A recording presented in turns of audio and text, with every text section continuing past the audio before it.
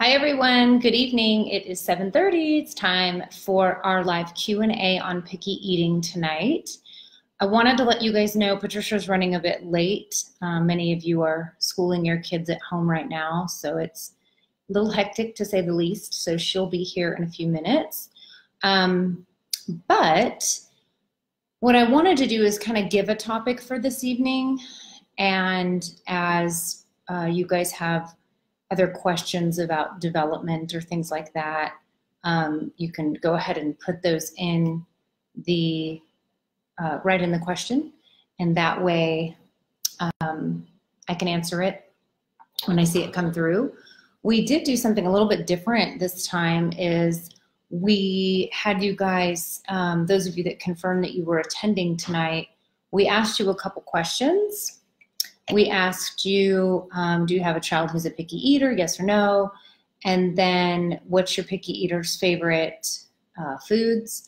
And then what are you hoping to learn about this evening? So I wanted to thank those of you that sent in those answers and questions, just to give us a little bit of context to get us started this evening. So I know that Patricia's got some things to say about this as well.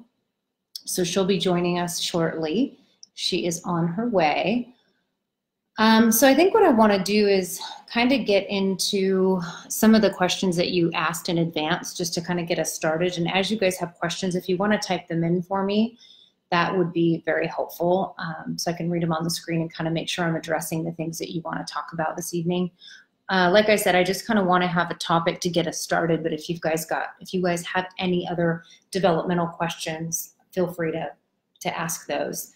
So what's funny is when I printed out all the questions and answers to the things that you guys asked in advance. And when I look at all of the favorite foods, all the favorite foods are carbohydrates and dairy. So I'll go down the list. This is, you guys, it's like you all just really answered the same question. Mac and cheese, pizza, spaghetti, cookies, French fries, bread, noodles, pizza, yogurt. So nobody actually said milk, which is, I was kind of surprised. But the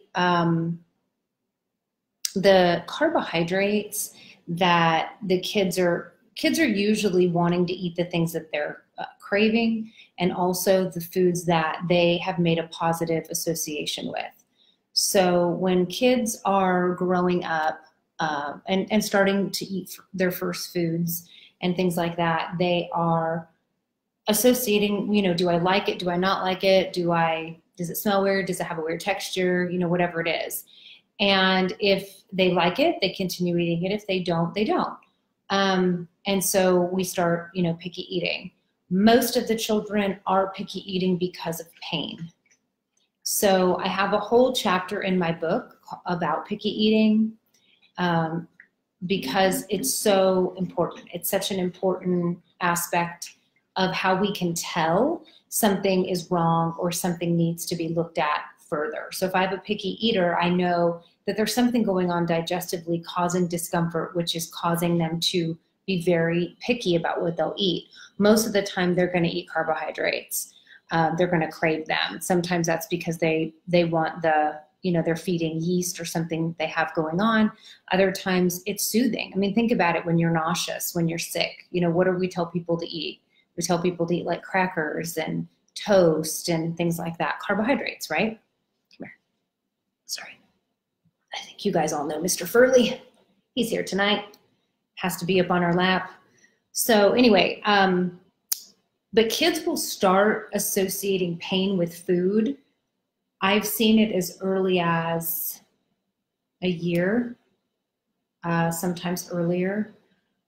And I think when you guys are going to the doctor and thinking, well, if they were in pain, they would complain. No, they don't. Imagine if you had a slight bellyache your whole life and that was your normal. Everyone has a normal. So if they don't know any better, basically, right? And Some people say, well, maybe they have an allergy to a food. Well, most people say, well, they don't have an allergy because they haven't had a rash, or they haven't broken out in hives, or they didn't get any swelling. And that doesn't need to be the case either. You can have a food sensitivity and still be, reactive. You can still have behavior issues. You can still have sleeping issues. You can have bowel movement issues aside from picky eating. So usually picky eating does not come alone. It's not really the only thing. I got my Skinny Girl margarita. I don't know if you guys have tried it, but the Skinny Girl brand I got the peach margarita. This is delicious. When you're working out and on a diet, you need to think about alcohol that you can drink while you're on this. So this is fantastic for any of you that want to pick it up. So anyway, so that's picky eating kind of in a nutshell about when it comes to pain, discomfort, things like that. The other thing is there's a lot of things you guys have probably read that kids crave the things that are sometimes the worst for them, right? So most of the time I have kiddos go on gluten and casein-free diets, which is funny because most of what they're eating is gluten and casein. So gluten is all your pastas, pizzas, yogurts, noodles, all that fun stuff. Not yogurt, excuse me, noodles. Casein is your goat, sheep, and cow dairy. Now there's really great options like the yogurt. The one that put yogurt is what they want to eat. You can do a coconut milk yogurt that's non-dairy that tastes the same. It's very, very good. It's by the brand So Delicious. So you can try that. All of you want your kids to eat more foods and have more options. And the truth is that's not going to happen unless you get down to the root cause of what is causing the pain in the first place. So for me, we bring the kids in, we go through, I ask a bunch of questions because I want to be able to see what else other than the picky eating is going on that we need to address or we need to figure out. Stool and urine and blood will tell you everything you need to know about why your kiddo is not eating well. Food therapy typically doesn't work. Feeding therapy, most parents sort of fail out of it, honestly. And it's really because, again, if feeding therapy isn't helping, it's because your child isn't necessarily it's not that he or she doesn't want to eat more food. It's that if eating this food caused you pain, there's no way you would get it in their mouth, correct? So that's why feeding therapy a lot of times will fail, because your kid is in pain and they are desperately trying to control their environment, control what goes in. They only can control what goes in their mouth and what comes out of their bottom. So other than that, you have full control of your kiddos. So, but I've seen these little commercials for those cutouts. You can make them in star shapes or dinosaur shapes, and then it makes them want to eat them. I'm sure some of you've tried that stuff. And a lot of times you get very frustrated with the fact that they won't try anything. A lot of the kids that I start under care don't necessarily flip a switch and all of a sudden they're eating, like a foodie. It takes a little bit of time. It takes time to fix the problem. It takes time for them to convince themselves it's no longer an issue. And then they start doing things like picking up the food and smelling it, or touching it, or putting it in their mouth and spitting it back out. And as much as we don't like that, it's a really good sign that they're headed in the right direction, because eventually they're going to take something off your plate and eat it. But it's a process, right? And the process, part of it is figuring out why it's happening. For those of you that might be wondering, what could it be? It's kind of a myriad of things typically. So I'll kind of give you the typical case from 13 years of experience. So typically the kids are in pain. There's lots of inflammation in their gut when we see the lab results. And that comes from digestive issues, like not digesting down their food correctly, right? There's fibers, muscle fibers coming out in their stool, vegetable fibers, things like that, or some parents will say, I see undigested food in their stool. Those issues are part of their discomfort. Of course, a bad bacteria, a parasite, yeast, those are issues as well that will cause them to feel bloated, nauseous. I always tell parents when you're bloated, and I think every parent has felt that, whether you've had food poisoning or you're on your cycle and you're having cramps and you're bloated, or all these other reasons why you can be bloated, you have that feeling of being full, where it's like the idea of eating is just a non-negotiable. So I think that in that case, they don't eat very much. So some of the kids eat very picky diets, and then the amount that they're eating isn't a lot, which is then getting us to the point where we have an underweight kid.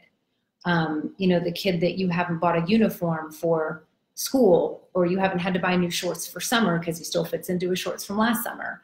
So weight gain is a major issue, because if they're not digesting properly and they're not eating nutrient-rich foods and they're not supplemented properly, you can't grow, right? You can't grow this way and you can't grow this way.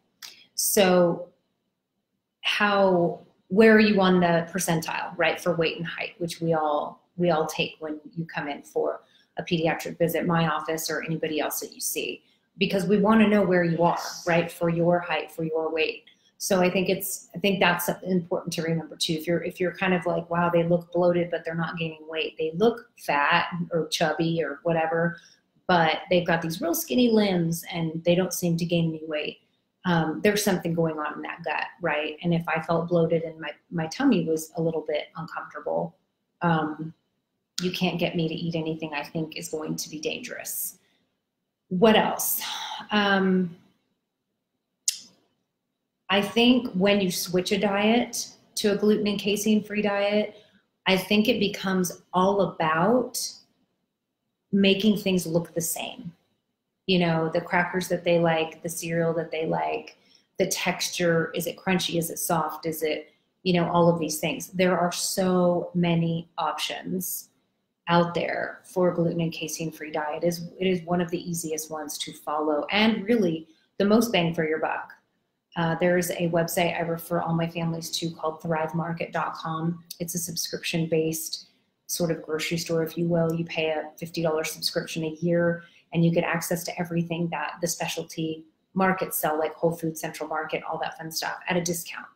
So not only do you get tons of options, right? More, 5, 6, 10 different cracker options, but you're also saving money. So there's that you'd want to consider, looking at options online. For my older kiddos that, my 7, 8, 9-year-olds that are a bit more, they've had 7, 8, or 9 years of discomfort and picky eating. So a lot of times I tell them, I'm going to give you this website and I want you to go grocery shopping online with your mom. And a lot of times when you get them involved in the process, they do a really nice sort of turnaround.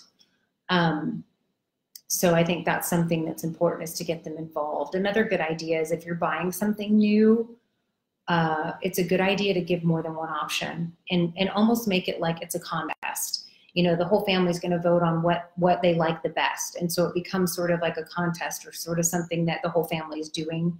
And it's fun. It's not something that's torturous. So it would be something you'd want to think about doing, because I always say kids like having a sense of control. So if they have a sense of control that they're controlling what they eat, then it's sort of, they feel like they're controlling it, even though you're giving them 3 options of stuff that you would want them to eat. You don't care which one they choose, right? So that's something important, is trying to make sure that they have choices, because they do want a sense of control. I would say at the age of 6 and up. So there's, those of you that are on the line, can you guys type in your questions that you may have? And I want to make sure that you guys are still hearing me okay, because I know I've cut out in the past and I did not connect the same way I did a couple weeks ago when we were on the phone. I forgot to do that, so I'm sort of hoping that this line stays okay. So I don't see any questions here. I think someone had asked about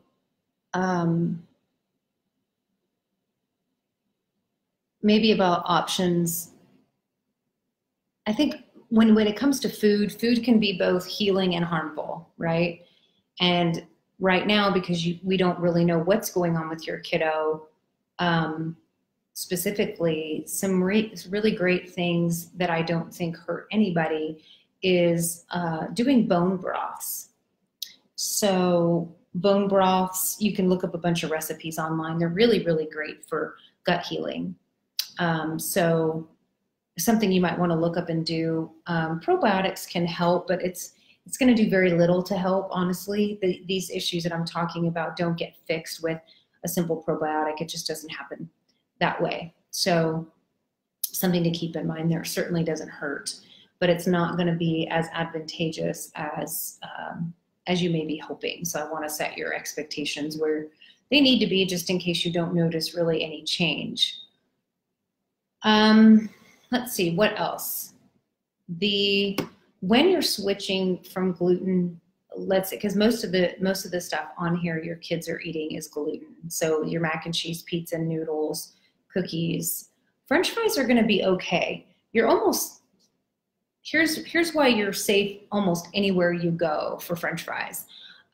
French fries are, if you go to a place that has their own section where they're frying their French fries, right? Where, you know, any major fast food chain does. So you're good. Arby's, the ones that have like the weird coating on them, that's a no. But anywhere you go, any restaurant you go that has their own fryers, meaning it's not a fryer that's also frying chicken nuggets, onion rings, chicken fried steak, French fries, right? Because the cross-contamination, because they don't change that grease out very often, ends up causing a reaction. That when you change a diet and you cheat, or you are what I like to fondly refer to as poisoned, because that's what it feels like to me when I get gluten, you notice it. And it's not comfortable, and it can last anywhere from a day to 3 days. So it's no fun, and everybody's reaction is different. I can't tell you, hey, you know, your reaction will be this, my reaction will be that. Most parents realize how important the diet changes are once they get something at school, or they get something at church, or something, you know, something happens, a flub happens, which it always does. Then they kind of realize, wow, this is really helping more than I thought, or it's really affecting their behavior more than I realized. So that's something to think about. I'm not sure what else you guys would want me to talk about from here. So you're going to need to put in some questions specifically, whether they're about picky eating or not. Patricia is here. She actually just got here, so she's on her way up. But if you guys have questions, like I said, whether it's, you know, picky eating or not, let's kind of get into that, because I think those of you that got on late, you can go back and listen to the stuff that I already said about picky eating. I might repeat myself if you ask me a question though. So, so I just got a question. I think you guys, I don't know if you guys can see this. It says, when my son was born, he had reflux up until 6 months. He used to eat everything we gave him to try. Then it stopped. He's now 3. He always struggled with constipation. We've tried probiotics and that doesn't seem to help. So there's a bunch of stuff going on. Let me tell Patricia to come in. That way I don't have to get up and leave. Okay, let me go back and start with the reflux. So,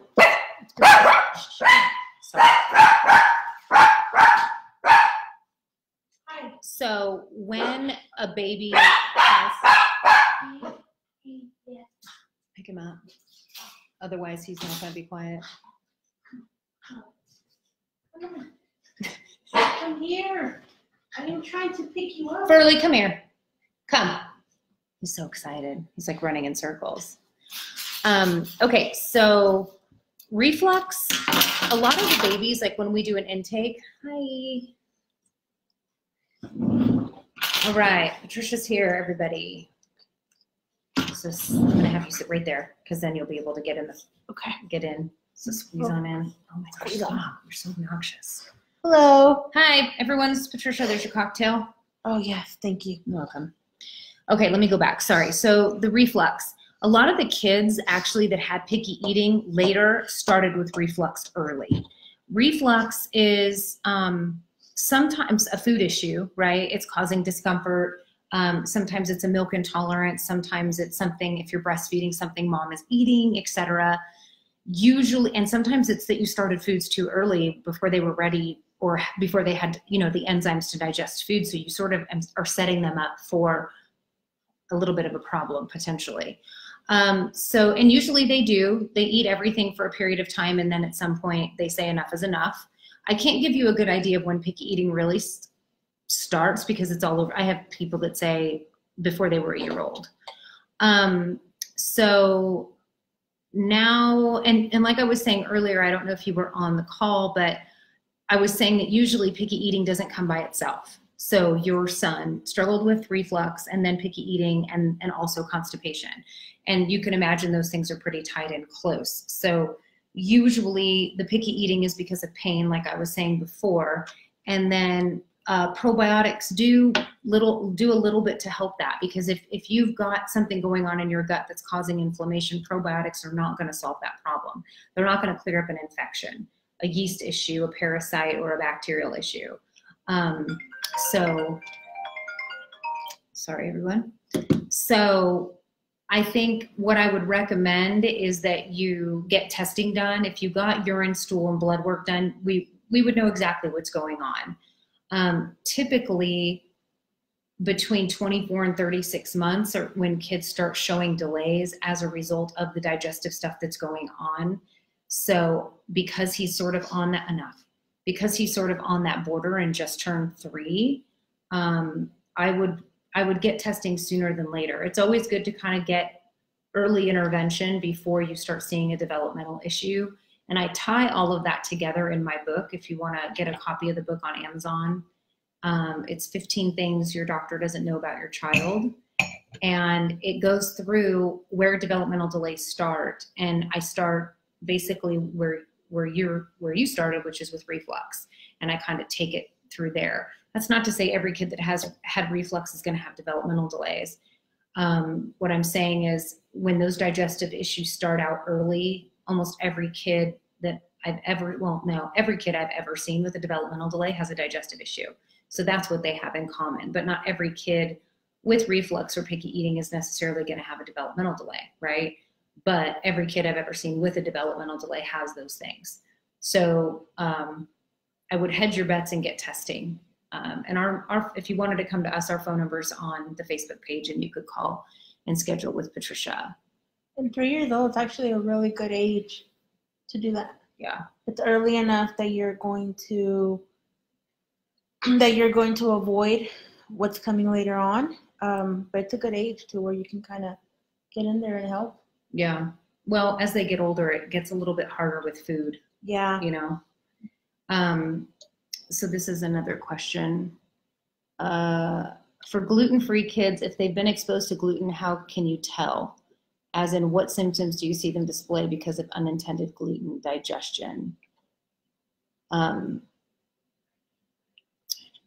That's a really good question. That is. Kiddos display different. They do. It's different. Like, I know some of our parents can tell right off the bat because they start meltdowns, tantrums, non-compliance, stimming nonstop. Yeah, exactly. So usually it's under 4 categories, and I call this the 4 red flags. And I do, again, in my book, I write about all of this. But the 4 red flags are behavior changes, and you know your kid well enough to know what that means, right? For you, changes in food, eating, like all of a sudden they didn't want to eat much the next day. Stimming. Behavioral, that's behavioral. So stimming. Sleep, so they usually sleep through the night. Now they're waking up at 5 a.m. And constipation. Yeah, and then pooping. So constipation, diarrhea, anything bowel related that's funky. Not digesting, undigested food in their stool, mucus, blood, any of that is fair game. I will tell you that a lot of people have food sensitivities to gluten, not a food allergy, meaning they can have a little bit of it and they're cool, but they have too much and it's like, but everybody's threshold's different. That's why everybody's symptoms are different. Yeah. You know, I can't have any gluten. I have a viral reaction to it and I don't have an allergy to it. I have a sensitivity to it, but I don't have an allergy. So everybody doesn't respond the same. I think that I like all the kids to be gluten and casein free until they're 2. And then I usually do testing to figure out how we should introduce gluten back in. Because that's a good way to kind of figure out, you know, there's a zillion different types of gluten, you know, wheat, oats, barley, you know, all kinds of fun stuff. So it's like, okay, can they have wheat and not barley? Can they have oat and not wheat? You know, saying they can go back to all gluten is highly unlikely. Yeah. It is very highly unlikely. So testing would tell you, but you could look at those 4 kind of categories of symptoms and see, you know, see what you think. But what I would do is I would do like an exposure, let's say on a Monday, wait 2 days, do another exposure like on Thursday. It's usually that second exposure of gluten that's going to give you the symptom. And you're usually going to be able to see it from there. But don't do anything else around it. Don't buy a different brand of anything except the gluten thing that you're doing. And when I say exposure, I mean like a very minor exposure. I'm not saying go and let them go bonkers on a gluten, you know, pizza, or have them eat like a 10-piece chicken nugget meal. Like that's overkill. Yeah. And you could be up for days as a result of it. So just like slide it in there, you know, even like a slice of toast for breakfast, more than enough. And then like on Thursday, something else. Some people kind of go bonkers with the whole reintroduction of gluten. So, yeah, but that's a really good question. I wish it was easier to answer. That's the best I can give you. Hopefully that helps. Cheers. When did Axel? Cheers. So Patricia works for me. She's also a mother of a child on the autism spectrum. He's 7. When did he start becoming a picky eater? I would say maybe a little bit after 2, because before then he would eat everything and anything, which is not uncommon. Yeah. Now I know. And then it was just one day he didn't take the sandwich that he would eat the day before, and then he stopped taking the quesadillas my mom would make them, and then he stopped taking the tacos. Yeah, he ate tacos. Brisket tacos, street tacos. Gosh, your mom's home cooking. He's Mexican. He doesn't even know how good he has it. And then it just, a little after a year, it took me a while to notice it. And then after I noticed, I was like, what just happened? Like, why? You know? It was the weirdest thing. It was literally overnight. Yeah. I mean, it probably wasn't. It was probably over time, but I noticed it like overnight. Like, yeah. At some point, it gets to be where you can't ignore it. Yeah. I was talking earlier before you got here about how some of the signs can be even, you know, picky eating in relation to digestion, in relation to a kid who's not gaining weight. Like, you know, you don't have to buy new shorts this summer. Now, Axel's on the other end. He's actually overweight. So you would think this boy eats everything that there is in sight. But Axel was not always like that. Oh, he wasn't? No, he was he was underweight 2, 3, 4.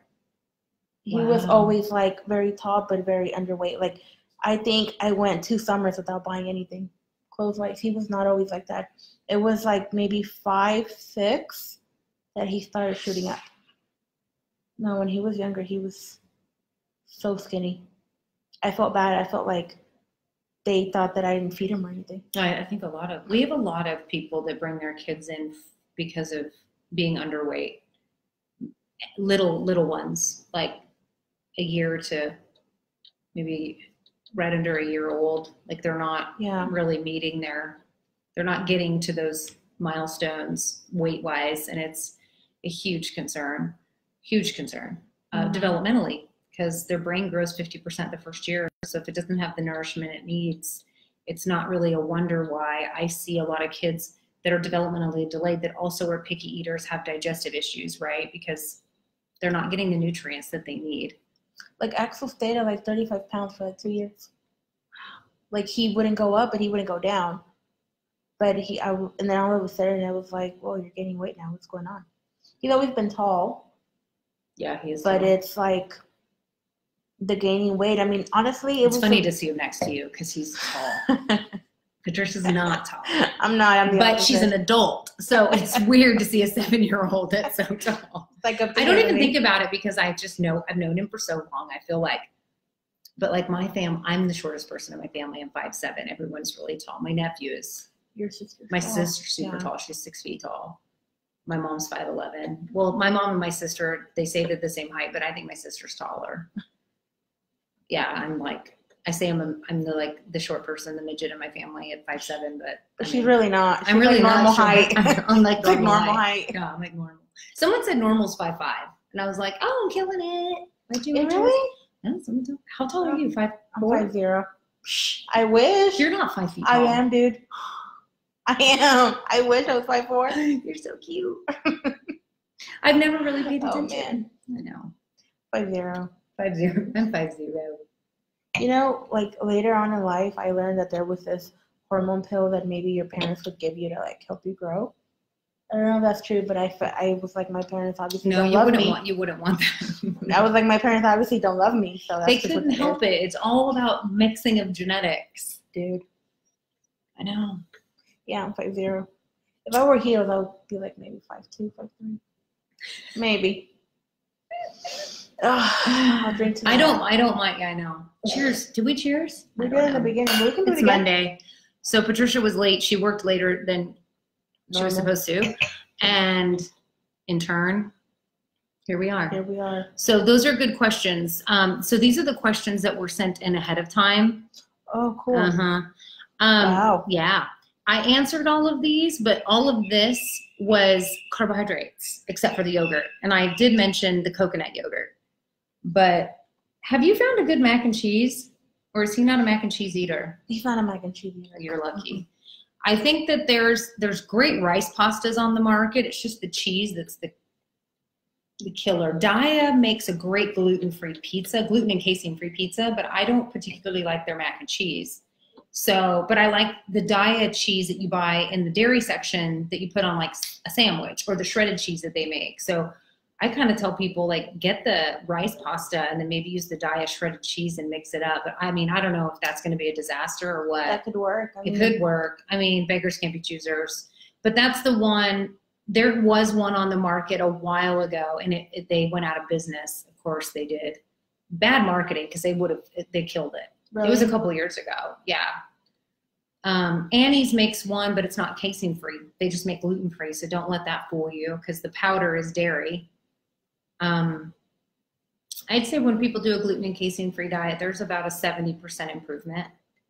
You can tell. How can you tell Axel's had gluten? Yeah. Well, the first time that after we've actually was clean, where I said was, what? Can't talk today. Were clean. There was a time he came home from school and he was just screaming and he was just crying, and Axel's never really had meltdowns. Like, his meltdowns is like, no, he's chill. He's like, I'm done. He's a really chill kid. He's a very like even keeled. Yeah, like his meltdowns last like 5 seconds.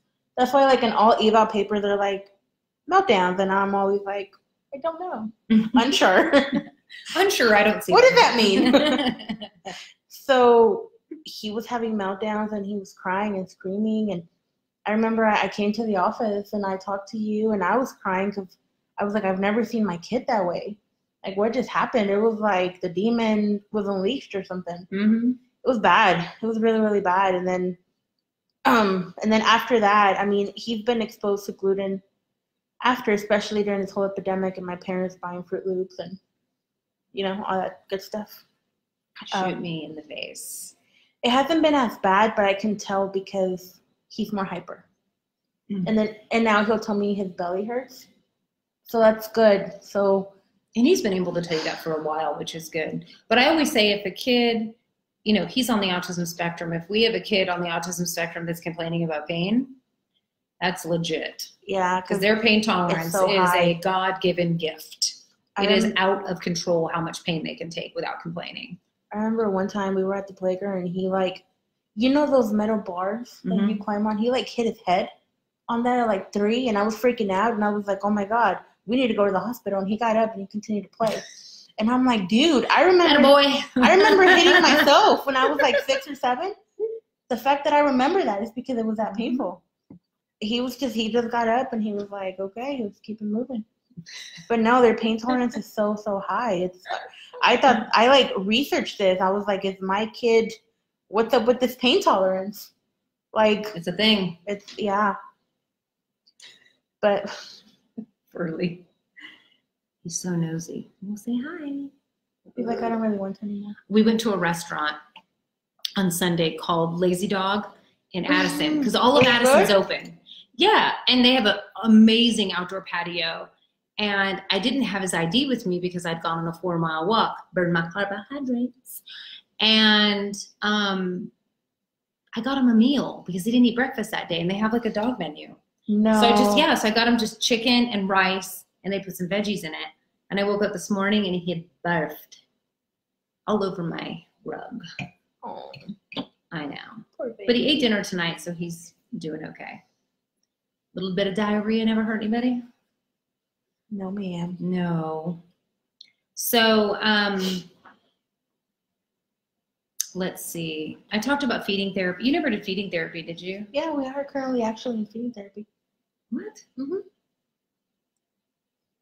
Did I not tell you that? No, for what? Yeah. Why? Because it's helped. It really depends on how aggressive the therapist is. Like, if she's like shoving food in your face, then okay, don't do it. But this therapy, like, we've been doing it for like about a month or 2. And he's been really good on it. I wonder, like, she has this, oh, sorry, go ahead. I just wonder because, we have so many parents that come in that feeding therapy has been useless. So my whole thing is like, it's pretty useless because you're forcing a kid to eat things that causes them pain. However, Axel's different because Axel's been under care and he's clean and they know not to feed him certain things. So that might be why it's different. I mean, we've tried feeding therapy in the past, like whenever we first started treatment with you, and we just couldn't. Like, he would be like, no, like, yeah. So maybe it's different. Maybe if they did feeding therapy, like after they've done cleaned up the gut and yeast and all the other things that could cause discomfort, then maybe it becomes more of maybe they're more apt to try things because it's really how your therapy presents it. Like with Axel, we have this system. I love the system. It's see, touch, smell, kiss, lick, bite. It's so cool. So she never makes him even go. She lets him go as far as he wants to go. So what he wants to do is look at it, and that's all we're doing. We're just gonna look at it. That's good. Until he's ready to smell it, and then we can lick it, and then we can bite it, and blah blah blah. And they're staying within diet restrictions. Yeah, no, obviously. Okay, and what Axel does now, because he knows that, he just goes straight to biting it. Like, I'm not gonna do this anymore. This is boring. So I'm just gonna bite it so he can stop. Like feeding therapy is usually 30 minutes. We can get it done in like 10, because he goes straight to like biting. And if he doesn't like it, he'll be like, no thanks. Yes, he's got good manners. No thanks. I gotta give him that. But if he likes it, he'll like continue eating it, and I'll ask him, do you like it? He's like, it's okay. Like, it's okay. It's not the best. So I can make you take 2 bites in the future, and it'll be all good. Yeah. Yeah. And he's been more compliant, and I'm sure it's because he's been on the enzymes and the probiotics for so long, and we've kind of cleaned up the diet. He's more apt to try new things. Yeah. See, I'm still gonna say I'm anti-feeding therapy without taking care of the root cause of pain. I almost feel like it's borderline abusive to put a kid in pain and feeding therapy and force them to eat stuff. See, his therapist is saying, like, you do it on your own time. He's also 7. Some of these kids are in feeding therapy at 2. They're not even verbal. I wouldn't do it, actually. Yeah, they're not even verbal. No. And they just scream and cry the whole time. It, and I've had parents are like, it's like, I feel like they're like, I feel bad. I feel like it's abusing them. I'm like, it kind of is, because it's like, if you had food poisoning and you had a little bit of the food left and someone forced you to eat it again, like, that's terrible. That's kind of what I compare it to. It can be, I know that might sound dramatic, but it's true. And yeah, I mean, I've seen on both ends, like, like I told you, when we first started treatment, we had attempted feeding therapy, and it was like murder. So I'm like, cut right there. We're done. Yeah. No more. So maybe feeding therapy is a good idea later on. Later, whenever they feel better. Yeah. And Axel can tell me I like it or I don't. And if it's like, I don't like it, I don't make you try it. And that's just that. You know, you eat it and you say no. He's also a lot more verbal. So he, you know, he can say those things, and it's not just meltdown, screaming, crying like some kids, or okay. Because most of the time it just remains at meltdown city. I think if your child is nonverbal, I wouldn't do it.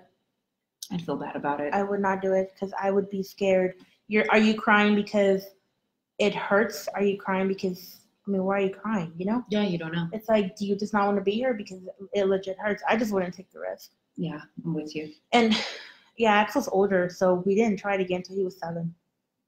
We tried at 6, and I was like, no, cut. So it's like, it's a whole year, and it made a huge difference. Like waiting that whole year. Well, there's been a lot of improvement in the last year. Yeah. Across the board with him. Does anyone else have any questions about anything other than picky eating? Just anything in general? It's always nice to sort of take advantage of the time that we have. I think we're going to stay on for a couple more minutes. Just to kind of discuss anything. Again, even if it's off topic. I just wanted to have a topic just so we had a starting point. But it's fair game. Yeah, I don't care. And whatever you guys want to ask. There's nothing you can ask us that we won't answer. Yeah. You might not like the answer all the time.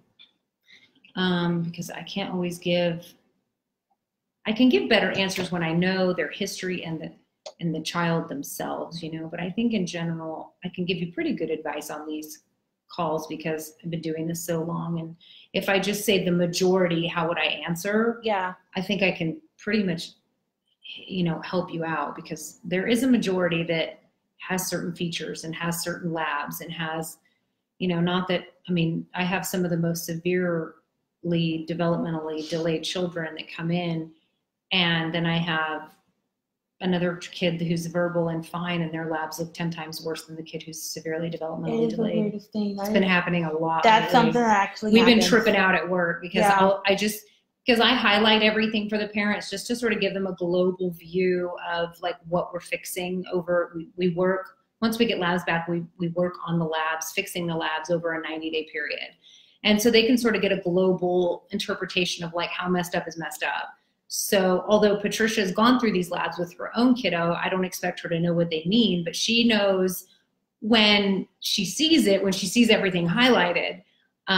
We've talked about it a lot lately, how it's, you never can tell by looking at a child how much, you know, how bad the labs are going to be.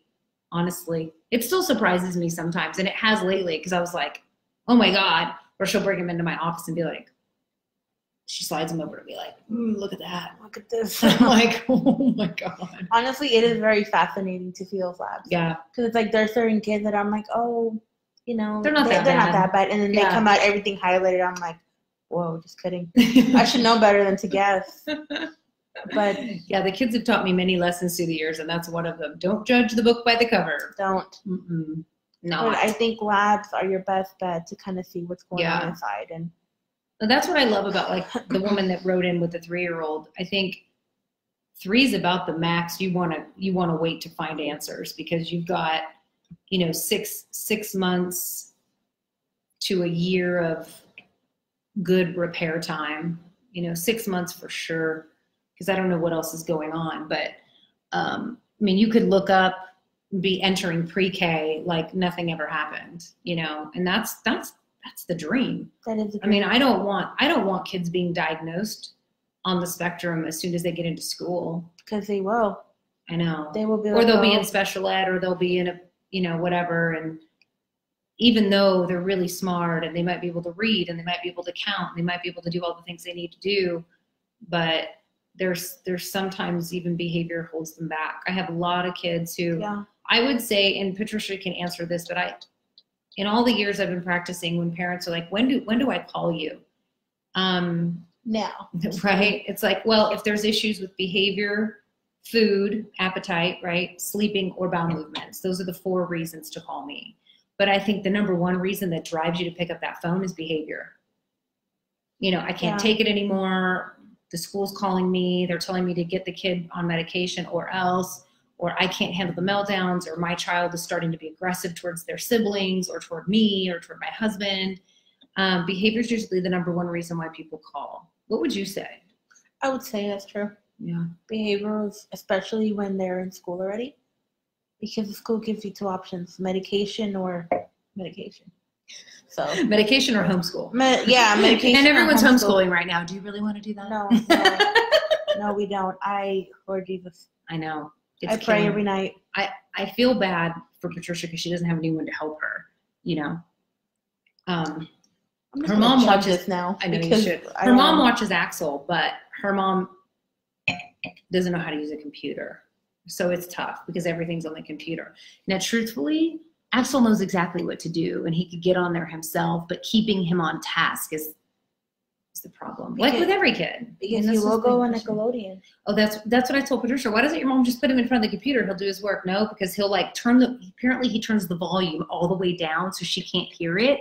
And then he goes on Nickelodeon or starts watching YouTube. You know, he did that in school. Like, that's one of the things his teacher told me all the time. Your kid will be on YouTube for God knows how long until I realize it. He's really because I turn around with SpongeBob right now. Yeah, SpongeBob's his guy. It's real. I told you, right? He has this game where if he loses, he goes, "Oh, barnacles." It's the funniest thing. I'm gonna capture him one day. Please. And I'm glad it's not like, oh shit. You know, because that's what does barnacles really mean? I mean, yeah, but I think it's funny that, like, yes, that he's making up like an appropriate cuss word for a 7-year-old. Inappropriate. And then at the end, he goes, "Go SpongeBob, go SpongeBob, go Self." Yeah. Growing up in my house, I grew up with a truck driver father who, you know, I'm surprised our first words were not the F-bomb. So, you know, barnacles. I know, barnacles. I just don't know how everybody else's household was growing up, but mine was full of cursing. So, does anyone have any questions before? You can private message us as well if you don't want to put it out. Or give us a call. So our phone number's on there. We're open from 10 to 6, Monday through Thursday. And we've been open the whole time. Yeah. We don't double book. It's just us at the office. So you come in, you see us. Our cleaning hasn't really changed with this because we use hospital grade wipes that kill every virus, every bacteria. And then I also have a molecule. I was looking at the one I have. I have one in my apartment. It's called a molecule with a K, not a C. I have one here at my house, and I have one at the office, and it kills everything, mold, viruses, bacteria, the whole nine. So we have that running in the office as well. And that was actually for me because I had mold exposure last year and I got very sick. And so I had to make sure, like, we have, you know, you just don't know when you go to office in these buildings how old they are. You know, they're 20, 30 years old, you know. So I just feel, I think in general, because I'm so conscientious of, you know, we can't control everything. I get it. But I mean, if you can buy it and put it in use, a kid from MIT actually developed the technology. They're not cheap. They're $800. But you can definitely But they're amazing, and you only have to change the filters out twice a year. You can feel the difference. I can. Yeah, actually, Patricia said she could, and I had a patient come in. Julia came in, and she said the air in here is just so crisp. It's so clean. You weren't there I don't think you were there that day. She did mention it to me. Yeah. And I said, this is why. I'm like, you're not going to like the price of it, but it's, you know, it's about your health because it's something we can control to a certain degree. Like the allergies have been so bad. I've been waking up with headaches. Patricia and I have been having terrible headaches. I put this on Boost in my bedroom the other day because I'm like, obviously something's coming through the vents. And I didn't have anything for 3 days until this morning. Really? Yeah, and then I woke up this morning and I was like, ugh. Yeah. I had to Sudafed it today for sure. Yeah. Sudafed's the way to go. Did you go get the Allegra? I did. Yeah. It'll give it like 3 or 4 days, but do not forget to take it. It's been helping. Today they were not bad. Yesterday they were okay. It took like 4 or 5 days, and then I was like, wait a second, I noticed the difference. You do, it's getting there. Yeah, I don't like that it only comes in 15 capsules, and I have to go, like, I'm a meth user and get it at the pharmacy and give them my ID. It's like, I don't want to make meth. I just want my allergies. Can't you just give me a 30-day supply? Why do I have to come here every 2 weeks? Like, I promise you, I am not selling this out there. I know. Today I had to go through the drive. So what's nice is at least you can go through the pharmacy drive-through and get it because it's behind the counter. You don't have to go in. She's like, do you want, I don't know. She asked me if I want like 8 pills or 15. I'm like, I want the 30. Yeah, I want 8 so I can come back in a week. Like, what? I know. Don't be crazy. I wanted you to get Allegra D, and then I wanted you to get a 12-hour Sudafed, because I will pack those. So I'll do Allegra D at night, and then in the morning, if it's really bad, like it was this morning, I'll do a Sudafed. Everyone's different, but I do the sinus and congestion one, and it works really nicely. Yeah, but they've been better. For the kids, we use natural stuff, by the way. Yeah. Yeah. There's a great spray I've used for years called X Clear. It's X and Clear, and they have a pediatric nasal spray, and it's xylitol, and xylitol has been proven to help with allergies. Oh, really? Mm-hmm. I used it back before I had sinus surgery, and I mean, I was getting sinus infections all the time before I had surgery, but now I think it's just regular allergies. It's just kind of a beating. And I use these eye drops the pharmacist recommended, and that helps a lot, because I don't get watery eyes or sneezing or whatever. Eyes? I get these, my eyeballs ache. Yeah. I mean, they just ache. And then of course, all of us are on the computer all day. And it's just terrible. So I've been putting these eye drops in, and it just like relieves my eyes. It stings a little, but then it goes away, and it's very nice. Oh man, you have to show me that. Yeah, they're in my bedroom. I'll show you before you go. Cause I just get like the tired eyes from Vision or Vizio, whatever that brand is. That helps a little bit. You gotta get in an hour, drops, apparently. Really? Yeah. Cause in an hour, I'm like, oh, I hate everything. Allergies have been bad. I don't know if it's because I'm getting old or just because I feel like I think it might be really bad this year, because Alexa keeps giving me pollen alerts, which I have not gotten before. And my phone is doing the same. Yeah. Like high pollen today, blah, blah, blah. I'm like, great. Awesome. I mean, I wake up and my eyes are swollen. I look like I was up all night long, and I wasn't clearly having a good time or doing anything fun. Just trying to sleep, just trying to go to work, not looking all gross.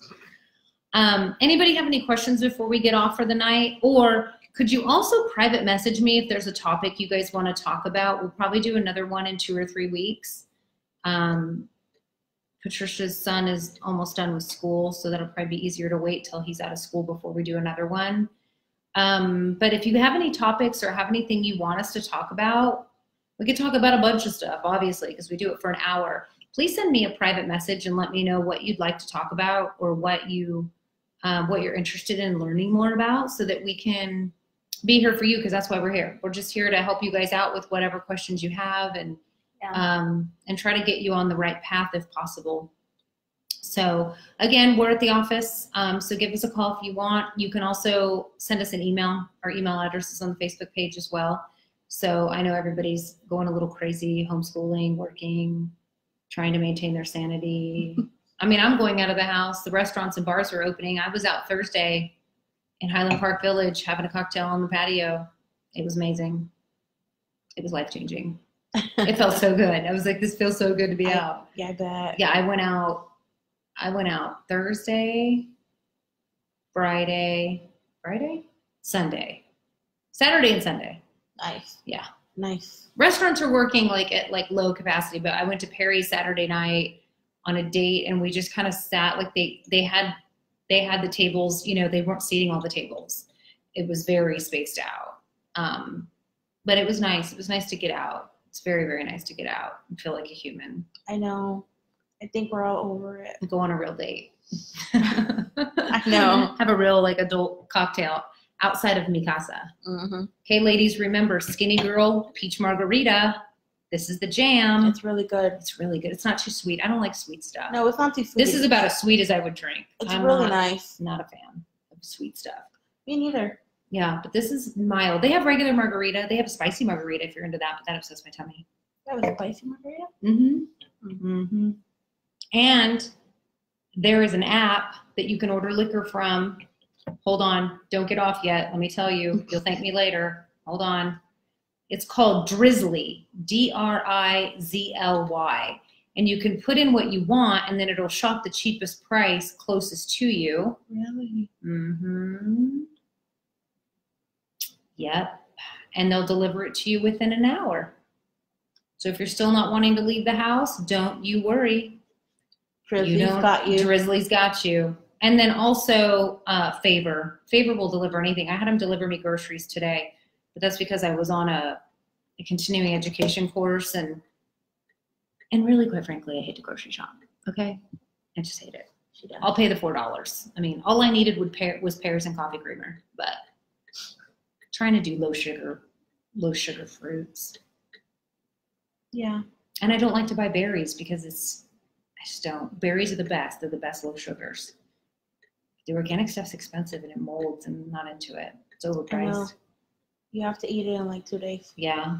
So I've been having a pear or a gala apple. Those are the apples I like. They're a little sweet, but they're not too sweet. So I like those. And then my coffee creamer is a mix of almond and coconut milk. It's by Califia Farms. They only sell it at Whole Foods. They don't sell it like at Tom Thumb or Kroger yet. It's annoying. It's really good. It's really good. It's very thick. So it's good for like as a half and half or to bake with or whatever. So I love it. So I was like, well, if I'm getting it delivered, I'll just get 2 of them today. I'll feel like the guy that did it was worth it. I was like, just deliver me creamer and pears. Because I go to Snap's Kitchen for all my other food right now because I can control like how much protein, carbs, fats I'm eating. And I love Snap's Kitchen because everything's gluten-free and it's delicious. It's really good. And I have like a very well-balanced meal that's fresh. What I want to eat, I can't, because that's what happens in your 40s, in case all of you listening don't know that. So if you don't know it, well, just get ready. It's not fun. Not excited at all. But it took me this long to get to the point where I had to watch what I ate. So I guess I should be thankful. Yeah. I got to do it over 40 years, so there you go. I should be thankful. But boo. But boo now. But boo now. Boo now. Yeah, I wish I could like eat pizza. Gluten and Casey-free pizza, but pizza nonetheless. Anyway, thanks for joining us. We'll see you guys in a couple weeks. We're going to wait for school to get out and then do another one probably the 1st or 2nd week of June. So in the meantime, if you want to send us private messages on things that you want to do, I'd appreciate it, because we're here to service you guys. So whatever you want to know about, at least give us a direction so we know what to do for the next one. All right, guys. Thanks for joining us. Bye.